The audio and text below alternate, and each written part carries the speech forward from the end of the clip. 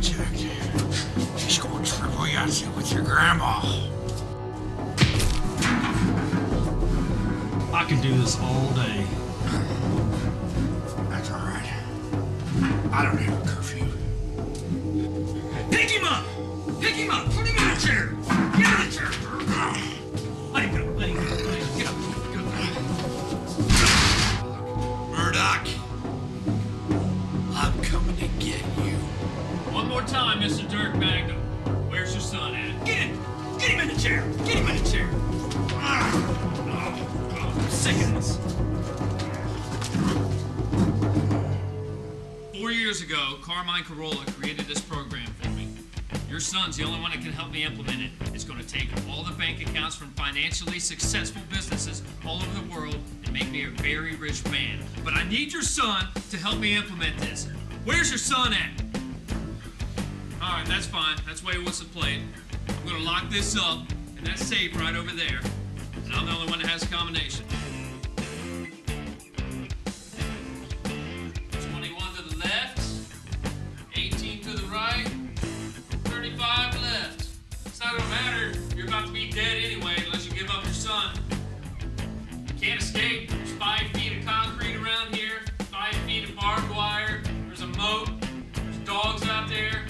No chance. We got a laser beam security system. The only way you'd even have a chance, except for that air duct over there, it's only sturdy enough for a 200-pound man, though. What? I don't see it. Move him over here a little bit. A little more. You see it? See it now? See that Magnum right there? See that air duct? Actually, Lefty right here, we put him up there. He crawled all the way from that end to that end. Actually, can get out of the building right through there. Yeah. How much you get with that hole? What do you say, about 200 pounds? Yes. All right. Yeah. Again? Who is it, boss? Sledge, I'm gonna need you. Tie him up. When you're done tying him up, I need you.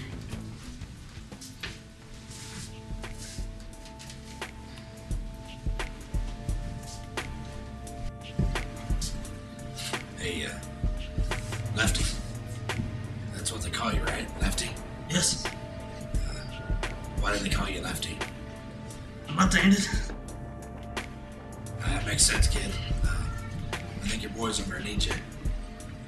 Get out of here. Okay.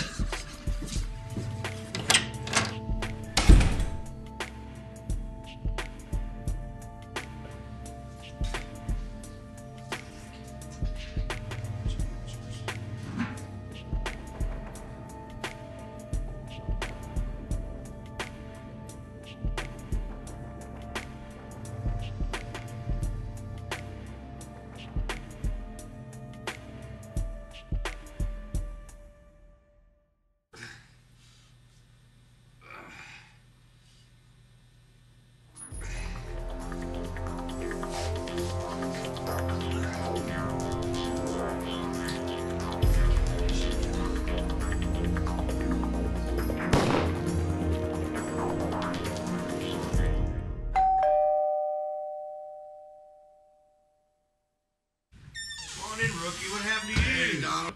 Sorry I'm late, Donald. Man, I was all tied up. Yeah. I've been your partner for the last 5 years, and you can't stop calling me rookie.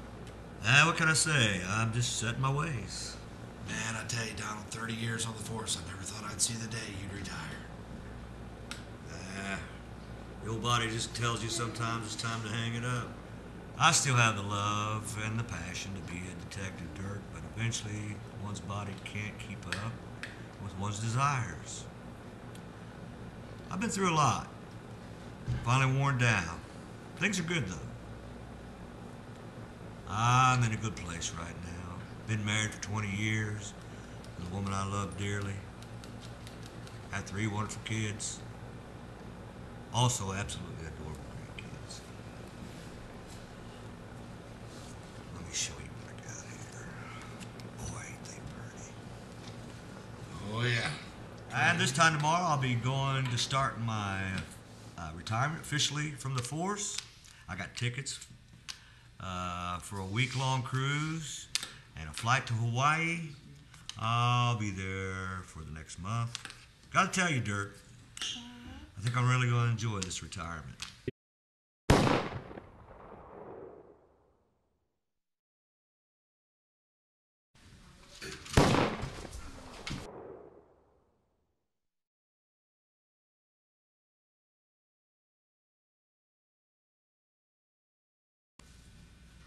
Come on, boss. Let me just finish him off. One No shot need, right no there in need the to. head. No need to. He's already dead. Look. But, I mean, I just shoot him in the head. We feel his pulse. We will know he's dead. Sledge, there's holes in his chest. He's clearly dead. I can't believe you're arguing with me about this. But haven't you seen the movie Kill Bill where she wakes up and she kills everybody when they didn't kill her? You're talking about cliches in a movie. Well, I'm talking about real life. This guy's dead. Let's get out of here.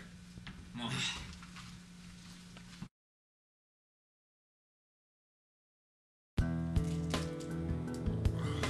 It's a good thing this wife beater is bulletproof.